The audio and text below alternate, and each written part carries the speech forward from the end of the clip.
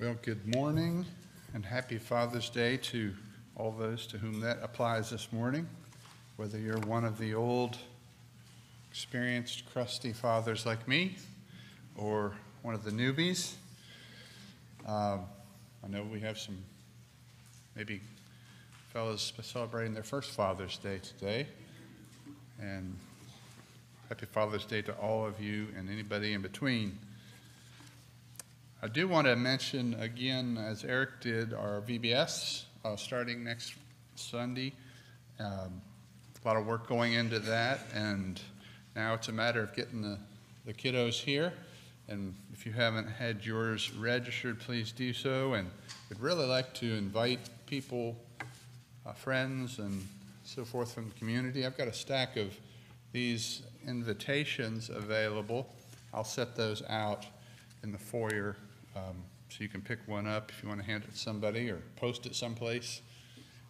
We encourage you to do that right away, and so they'll have time to be a part of VBS. We're going to be studying David's life. It's going to be a great week. Looking forward to it and hope you will be a part of it.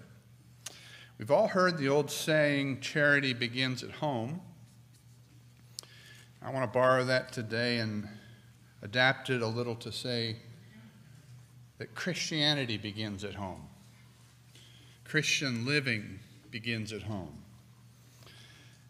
At the beginning of the book of Colossians, in chapter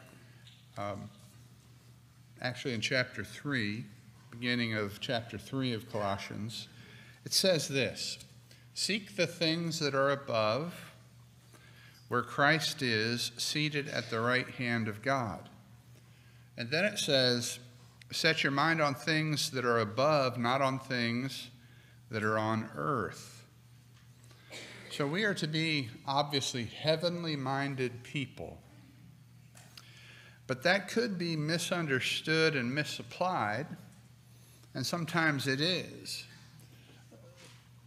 Some people, it's been said, are so heavenly minded that they're no earthly good. And part of the problem, I think, at Colossae that called forth this letter from the apostle was people like this. They were all about spiritual things. They liked to think and talk about spiritual things, but it didn't really affect their day-to-day lives, how they lived. Well, that cannot be. Having become citizens of heaven by getting into Christ is really supposed to transform our daily lives in the here and now. And so if you read the beginning of Colossians 3, the first 17 verses of Colossians 3, that's what you'll see. And as we move on, we'll see how this develops. It will not do for somebody to say that they're devoted to Jesus in heaven, but then to mistreat their brother or sister here on earth. It's not either heaven or earth, you see. It's not an either or thing, it's both and. We are to be both heavenly minded and also transformed in the way we live here on earth. So it's fascinating to me here in Colossians chapter 3 that the very first practical examples of what the apostle is talking about, of where this should take effect, that is, heavenly minded living, the practical examples he gives, the very first ones are in the home. So we're talking about beginning at verse 18 of Colossians 3 and going through the first verse of chapter 4. We have instructions here to wives and to husbands, to children and to parents, to fathers, and then also for Paul's first century context in a society that was dominated by the practice of slavery, you have instructions to masters and slaves. It might be a little bit hard for us to imagine the application of that, but maybe we can think in terms of employer-employee. But today, being Father's Day, I want us to lock in on the instruction to fathers in verse 21. Let's read a few verses of this to set the stage, though. So we're going to begin in verse 18, Colossians 3, and read through verse 21. It begins this way. Paul writes, "Wives, submit to your husbands as is fitting in the Lord. Husbands, love your wives and do not be harsh with them. Children, obey your parents in everything, for this pleases the Lord. Fathers, do not provoke your children, lest they become discouraged." You have to sort of imagine a world where children were really considered property of the father. Many were viewed as little more than slaves, that is, children. And so the father, for instance, could decide if he would even keep and raise the child when it was born, or whether instead the child might be exposed, that is, taken out into the forest and left to die. We think of barbaric practices with unborn children today in our culture. In the Roman world, it often happened to children even after birth. So the father totally controlled the lives of the children if he so chose. He made the decisions. He gave permission to marry. He often arranged the marriage. He decided who they would marry, who the son would marry, who the daughter would marry. He could even force or compel a divorce if he wanted to. And this control over them lasted throughout their life, not just until they were married off.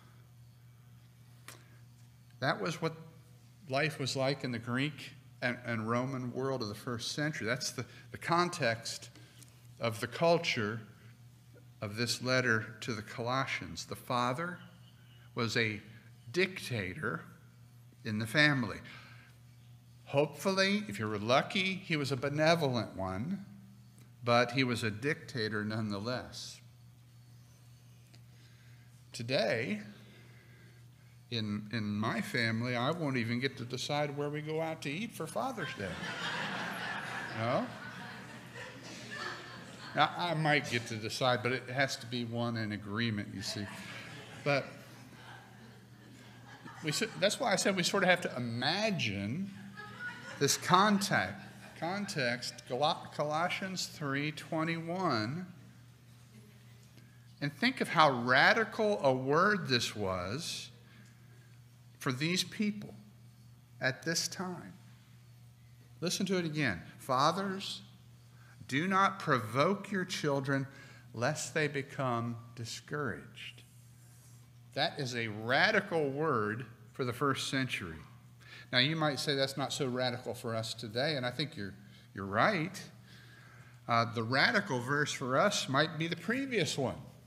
Verse 20, children, obey your parents in everything, for this pleases the Lord. That might seem pretty radical to our culture.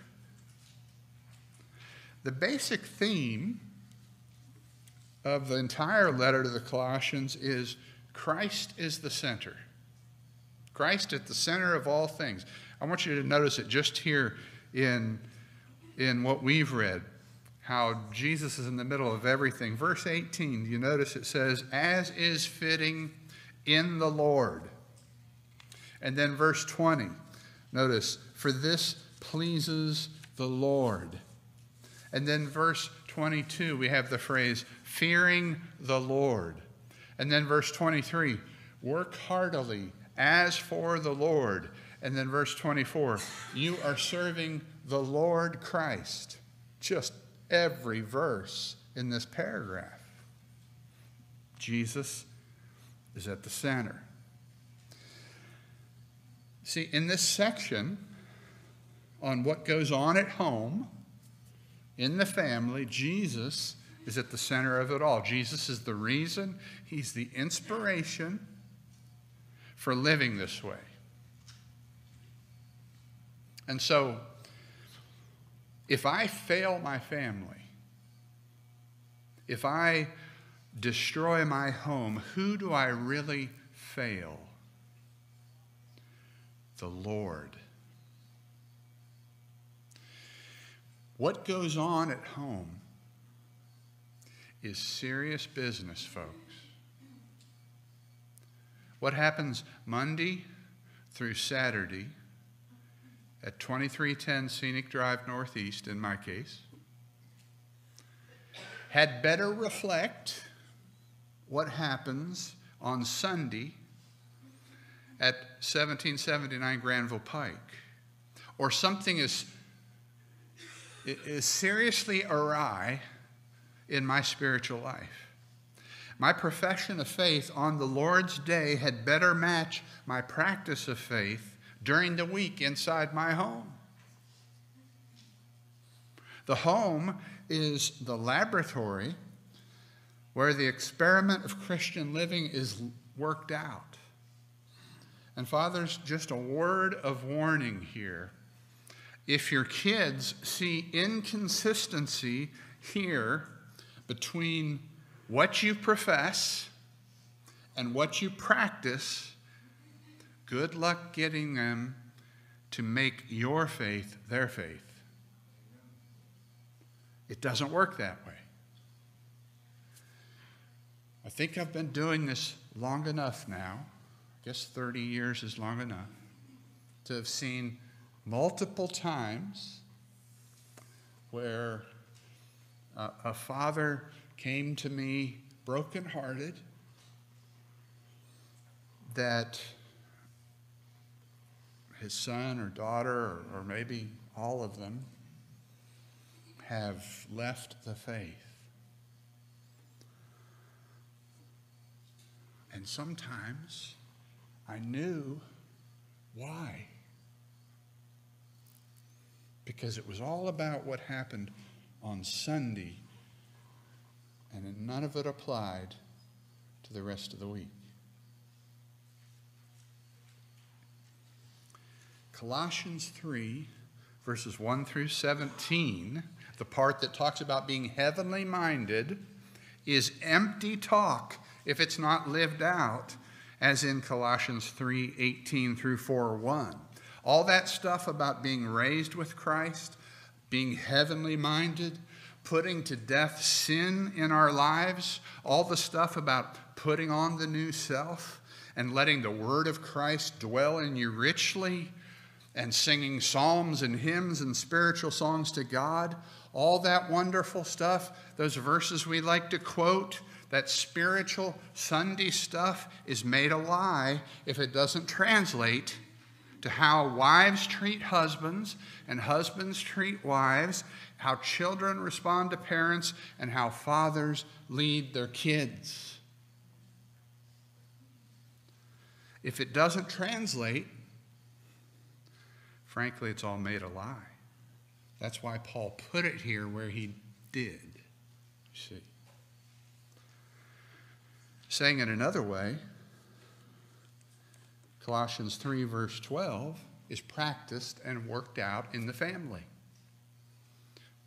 What do I mean by that? What's 3:12 say? It says, "Put on then, as God's chosen ones, holy and beloved, compassionate hearts, kindness, humility, meekness, and patience, bearing with one another, and if one has a complaint against another, forgiving each other. As the Lord has forgiven you, so you also must forgive."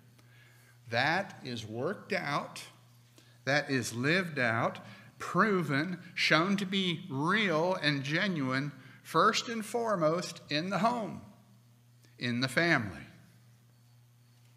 And if it's a lie in the family, it's a lie in the church house. But if you can accomplish those things at home, if you can live those principles at home, you can live them anywhere. So back to verse 21, dads, Christian fathers. What does it say to us today?